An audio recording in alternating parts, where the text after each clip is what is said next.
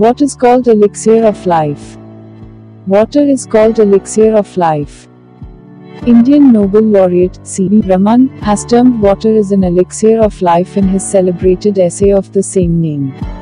Human beings, animals, all kinds of plants and every living being need water to flourish and live.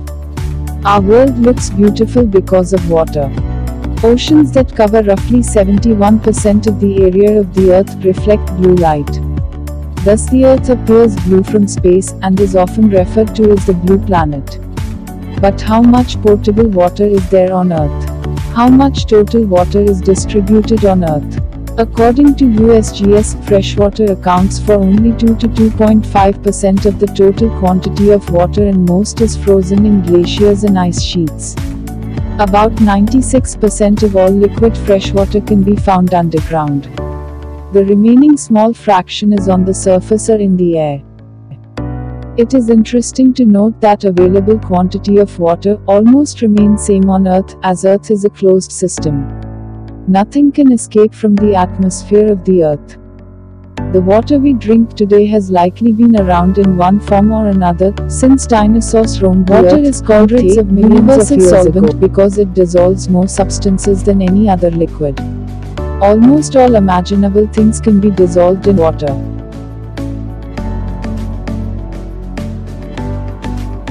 Up to 60% of the human adult body is water, 70% of the human brain is water. Water is the most important for any living being to sustain life. How much water should one drink per day? This depends on the individual. Many factors, both internal and external, ultimately affect your need for water.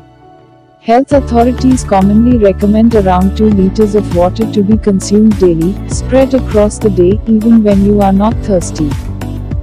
There's nothing more essential to life on Earth than water.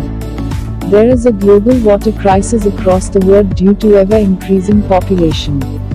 The sources of water may seem to be in abundance, but as we now know, only less than 1% of the world's water can be used for basic human needs.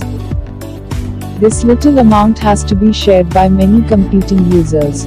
Stress on freshwater, due to rising demand, is already leading to water scarcity in many places.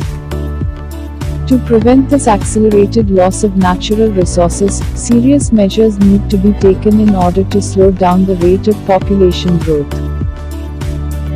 This can lead to more people accessing clean and safe water universally in the years to come.